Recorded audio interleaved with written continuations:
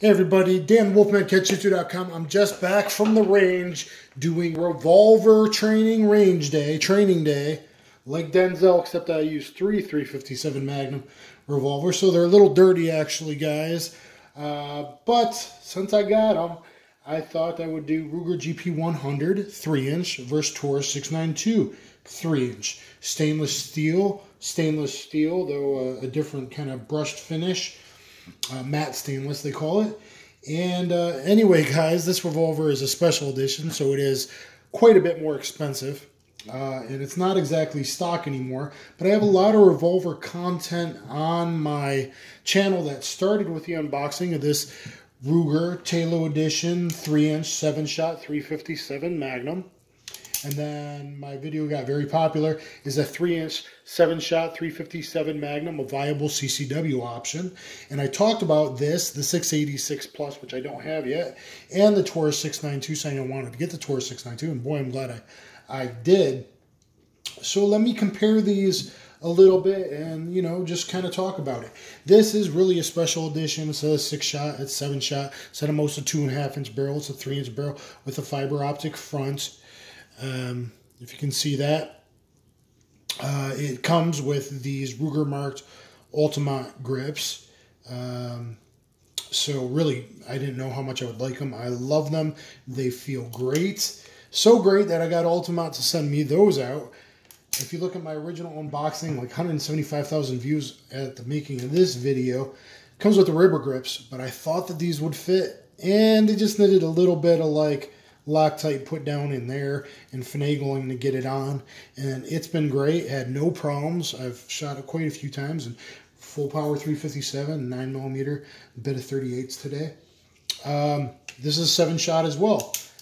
Both have the unfluted cylinders, which I like myself. I prefer that. Looks different. I think it makes it a little more rare of a revolver for resale value. Yankee Marshall likes it as well. Size-wise, Gp100 is just a bit bigger and a bit heavier than the Taurus 692. The Taurus 692 fits, is tight in the K-frame revolver, a little loose than my Gp100 holster, I mean. So really it seems to be L-frame 686 plus size. It's kind of started as a K-frame from what I can find online. No one knows the real size until me, and it seems like it got buffed up over time. Empty firearm. Now, what big difference is, this is in 357 38 special, but also comes with the 9mm cylinder. I don't have it out right now, but you just hit that button over there and you can take that off. So pre-COVID, you could get your cheap training in with 9mm. I much prefer the price of 9mm to 38 and the heavier recoil, though not in this, but heavier pressure, I should say, of 9mm versus training with 38s and then carrying with 357.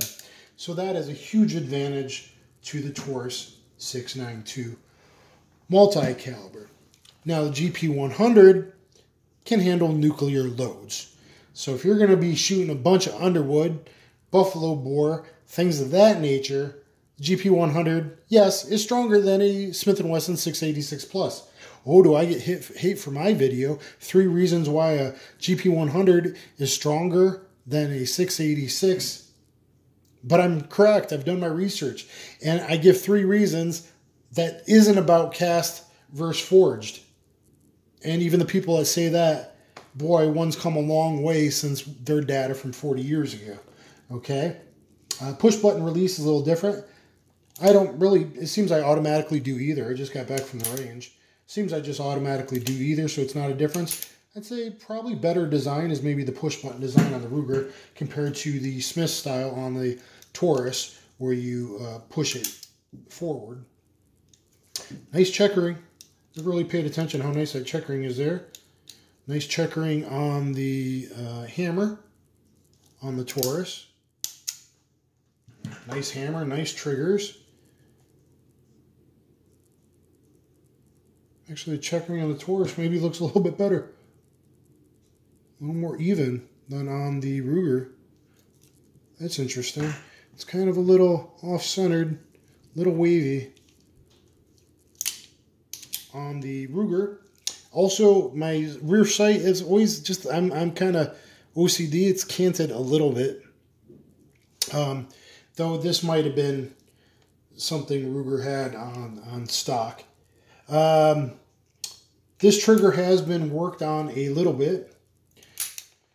So, what do I think of the Taurus 692?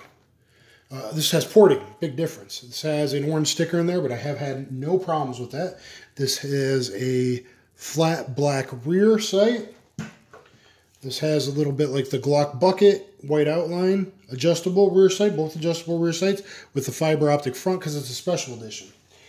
So, if you want an heirloom to hand down to your great-great-great-great-grandkids, a Ruger Gp100 is basically like the Glock of the revolver world as far as reliability and lasting forever and ever and not having issues. Now, when you first get one, there can be metal burrs in there and stuff, so it actually is good to have a qualified guy take a look and clean it out, which I had somebody do, and then kind of sanded things down, worked on the trigger a little bit, someone that was really knowledgeable, not a newbie, and put in a M-Carbo trigger kit in it. It's got shims and a trigger spring. So this is a really, really clean double action. I like that you can stack. It's clean all the way through, and it's getting better. Single action is better than the Taurus. I like the double action on the Ruger, probably better than the Smiths, current Smiths. Anyway, not hating on Smith & Wesson, just kind of saying it how it is. The Taurus has a great double action for the price range and for a defensive pistol. This, it's got a very strong trigger return spring, which I think I like. I think I'm less likely to short stroke it. I had some short stroking today, but some of that I think was left hand weak side only.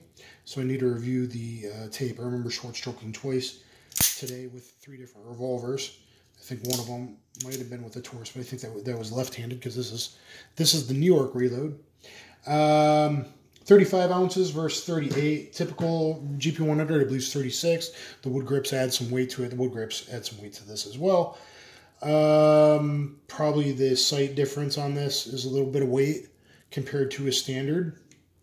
As I was saying, if you want something to hand down, generation, last forever. If you're a hand loader, going to shoot nuclear loads, buffalo boar, underwood, lots and lots of that stuff, you know, your big game hunting, the GP100 is going to take it a bit in that regard. As far as money, obviously, for the value, I think the Taurus 692 is a great choice, even now at COVID prices, but definitely pre-COVID prices. This thing was really a steal. It has the porting as well. I didn't think I would like it. I got no problem with it, and I don't think carrying ported pistol, like you, only idiots would carry a ported gun, people that really haven't trained with it, especially your defensive ammo is low flash powder, and a low flash never hurt anybody really. It doesn't really affect your night vision that much. I mean, unless you're running night vision, I doubt you're running a revolver if you are. But it definitely does recoil reduction quite a bit. Probably 20 to 35%, probably almost 35%. It seems to work better, and you see more coming out with the hotter loads. So that may be an advantage to you, especially if you're a newer shooter. Taurus value, especially since it can shoot 9mm. Making this during, you know, COVID times, but usually 9mm is a lot cheaper even than 38. And it's better to train with 9mm than train with 38 if you're going to carry with 357 because of the higher pressure. And yes, it's a stronger, more powerful. Had an idiot online debating me. By any metric whatsoever, velocity, anything, pressure, 9mm is way more powerful and way more effective than 38. So, I don't know what else to say other than I love the way they both look, especially if you put the Ultima. This is like the Judge, the tracker frame, or Judge grip. Took a little finagling, like I said, but boy, do you get a great looking piece for a great amount of money. The double action, you can stack pretty good on the Taurus. Towards camera, it's a little harder, so let me pseudo aim them down. I like that I can stack for 15-yard, 25-yard shots. Single action is not as good on the Taurus as on either a Smith or the Ruger, but I don't shoot a lot of single action. I did some single action today at the very end of my video, so I have an upcoming video either before this or after this. Range day with the 3 revolvers, Rock Island 2-inch 357 that Yankee Marshall's been going crazy about.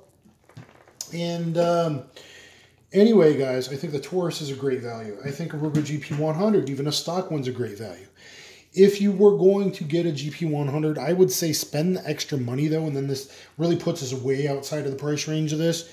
I would get a special edition like this. I would get a 7-shot, not a 6-shot. I would get a 3-inch, not a 2.5-inch for better ballistics. Look at my other videos. Or I would get a match champion 357 or a match champion in 10mm. If I was going 6 shots, I would probably get the 10mm. I would get one that's a little bit different than the standard 4.2-inch 6-shot with the big rubber grips. That's what everyone has. So the resale value isn't going to be as great as something like a harder to find barrel length, caliber, special edition like this with a fiber optic front, or a match champion with a different, better grip and the fiber optic front. This particular one I think is item 1782. So kind of as an investment, like they don't really hold the value like Smiths do for whatever reason. But if you want just something that lasts and can beat up, get a standard Gp100. If you want to get something with a little more resale value, I would spend the money and get a different variation, if you will. If you're just going to get into a revolver, guys, if you're a 9mm Glock guy, and you're like, man, but revolvers are cool, I want to cosplay, I want to be a cowboy, I want to say when, really nothing beats the 6.92. It has held up great. I swap calibers. Look at my video, even at 15 yards headshots, 9mm, I got the 357, like 135 grain, 125 grain, 9mm, 124, 115, or only this much difference, height difference at 15 yards. So I can make headshots. So I can train with a 9mm. It's not that big of a difference, even at closer range, 5-7 yards, no big deal. You can train with a 9mm. You don't even got to mess with the sights. A lot of people had questions about that. It's very accurate with the 9mm. People have questions about that. So, like, if you always wanted a revolver, but you didn't want to spend a ton of money, or you didn't want to, like, always buy expensive 357 Magnum right now, it's crazy. Taurus 692 is really the way to go. Also, it's a great way to go just as a trainer. If you have a 7-shot Gp100 or you have a 7-shot 686 plus, usually, because then the 9 is so much cheaper than 357. And like I said, a lot of people train with 38s because it's a little bit cheaper than 357, and they carry with full bore 357. That's not so wise. Training with 9mm and then switching to 357, especially with a ported barrel, isn't that much of a difference. If you don't like porting, occasionally they'll run, this comes in 6.5-inch and 3-inch usually. They've run at least twice from what I can figure out. A short run, a 2.5-inch barrel. Now it does look really beautiful. But I prefer 3-inch for ballistics, and if you got basically the weight anyway, I prefer 3-inch sight radius. All that, though, it looks really good in 2.5-inch. It really does. And I think it is an ounce less, or maybe 2 ounces less. So anyway, guys, both are great revolvers. I think you're good to go either way. I hope you've enjoyed this video. Check out my CCW revolver highlights, shooting all kinds of revolvers, fast, multiple targets, dual wielding, all kinds of stuff. Check out my reviews, and is a 3-inch 7-shot 357 Magnum a viable option? Then you might want to consider this. I talk about it in that video. The Taurus 692 unboxing, full review. I really show what it's capable of. And look at my new one with Revolver Training Day, 357 Magnums, or something like that, I'll call it. And anyway, guys, hope you enjoyed it. Thumbs up, share, subscribe, hit that notification bell. We're already 20,000 subs now. I want to get a 30,000. It should start skyrocketing. Let's get it up there. And obviously, guys, martial arts, jiu-jitsu, combatives and street jiu-jitsu, all on my channel, Catch Wrestling. Look at my combatives and street jiu-jitsu DVD on BJJ Fanatics. And I'll catch you on the flip side. Thanks, everybody.